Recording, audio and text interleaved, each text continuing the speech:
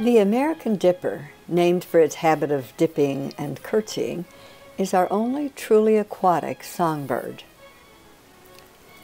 He not only paddles around mountain streams, but even dives underwater to swim in the swift currents, and sometimes walks submerged on the rocky stream bed, turning over rocks in search of fish eggs. As long as the water's not frozen, he relishes icy streams I wouldn't dip a toe into, because he has thick down covered by well-oiled feathers.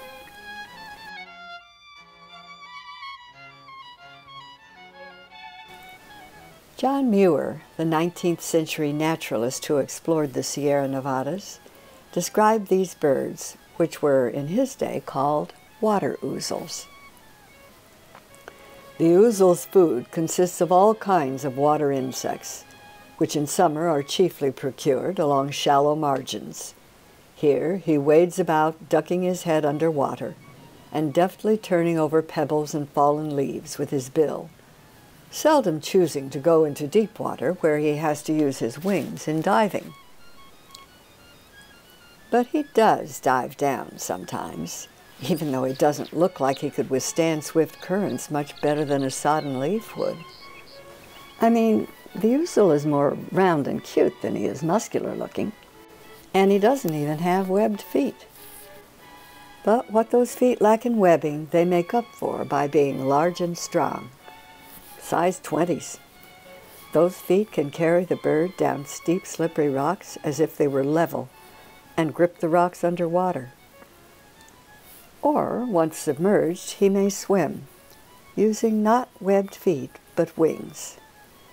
If he's paddling on the surface, the current will take him, but those strong, wide, feathered oars of his give him control against the current. After all, if he wants minnows, he has to be as adroit in the water as they are. Dippers are also unusual in that both sexes sing all year.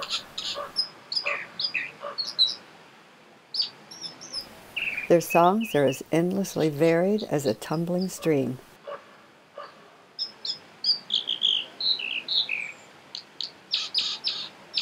But the dipper is such a ventriloquist that you'd think he, or she, didn't want the credit for those ebullient melodies.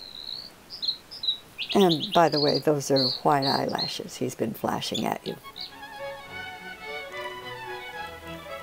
I filmed in October when the streams were placid, but the dipper can handle even violent spring floods. It's the only bird that will enter a white torrent or fly through a waterfall.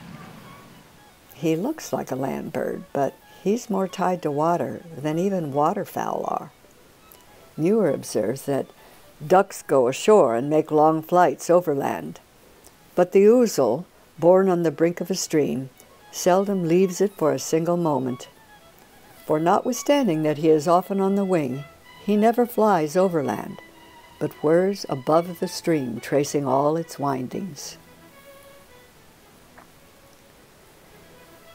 The ouzel doesn't migrate, except perhaps in winter to a lower elevation where the streams aren't iced over. He has no reason to move further, for he considers cold invigorating. He sings in snowstorms and relishes a plunge into an icy sheet of foam as if it were a hot tub. The dipper is a drab, ordinary-looking, simply extraordinary bird.